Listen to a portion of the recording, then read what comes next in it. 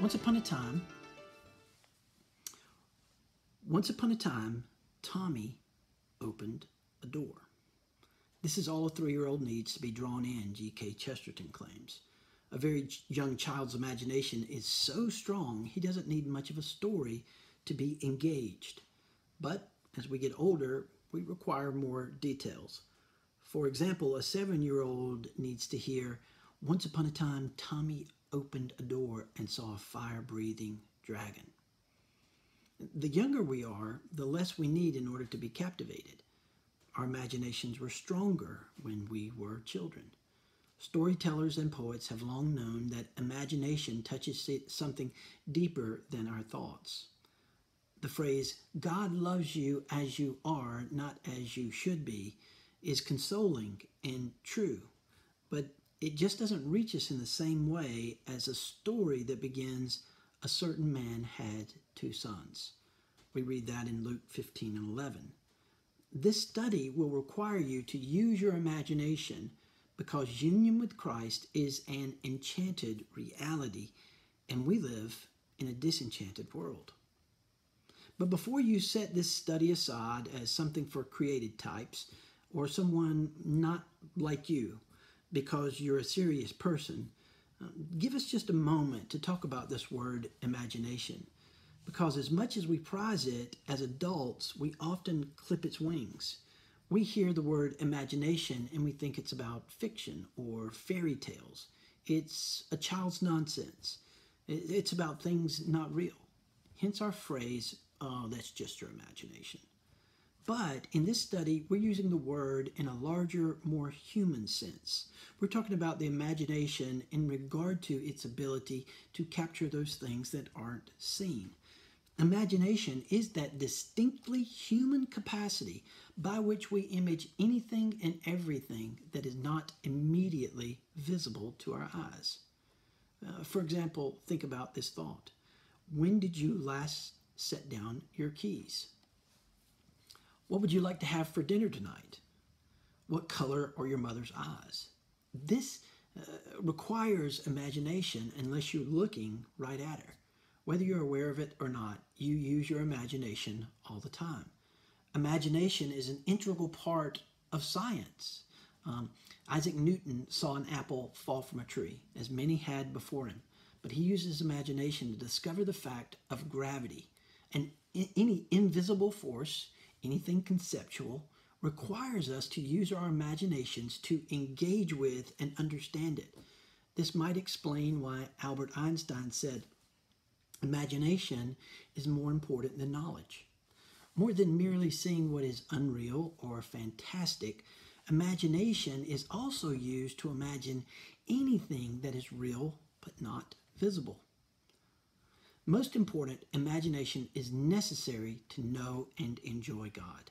How else can we relate to the true God that 1 Timothy 6:16 says, the true God whom nobody has ever seen or can see? How else but by using our God-given imaging capacities, our imaginations? We must use our imaginations if we want to fully inhabit and experience the Christian life. Now, if language like this makes you uncomfortable or nervous, please notice that the Bible, from beginning to end, calls to our imagination. When Moses tells the people, when he's leading them out of Egypt, "It is because of what the Lord did for you when you came up out of Egypt," in Exodus 13:8. When he says this, he is calling them to use their imagination, to put themselves in the Exodus story and to make it their own. When we hear that story and we put ourselves in the sandals of the people who are being led out of Egypt in the Old Testament, we have to use our imagination. When you read a parable of Jesus and try to tease out what it might mean for you, you are using your imagination. When the New Testament writers ask us, "Set your minds on things that are above," it's not a command to crane our neck upwards at the skies, but to look at a reality beyond what we can naturally see. When the writers tell us, "Fix your eyes on Jesus," fix your eyes on what is unseen, actually, it says in 2 Corinthians 4:18. It is our imagination that must respond in order to do that. Or take the most frequent biblical command given to God's people, the command, remember. For example, to do this in remembrance of me. You can't remember Christ. You can't remember the crucifixion. You can't remember what he has done for you unless you engage your imagination. And think about that tragic refrain in the Bible where God says that his people forgot. In Judges 3:7, for example, the people forgot what God had done for them. They didn't remember. This can be diagnosed as a failure to call to mind, a failure of the imagination. Now, in this study, we're going to excavate a forgotten treasure. That forgotten treasure is the reality of the Christian's union with Christ. Now, why would something so valuable be forgotten? Why would something so valuable need to be excavated in the first place? Well, later on in the study, we'll offer several suggestions as to why, on the whole, we have lost our union with Christ as a controlling lens for how we think about the gospel and salvation. But here, at this moment, we'll offer just one. The biblical scholar Walter Brueggemann claims the key pathology of our time, which seduces us all, is the reduction of the imagination, so that we're too numbed, too satiated, or too satisfied, and co-opted to do serious imaginative work. I think he might be right. And if Chesterton is right as well, and you are older than 3, highly likely if you're listening to this video, then your imagination is already somewhat diminished, or at least very out of shape.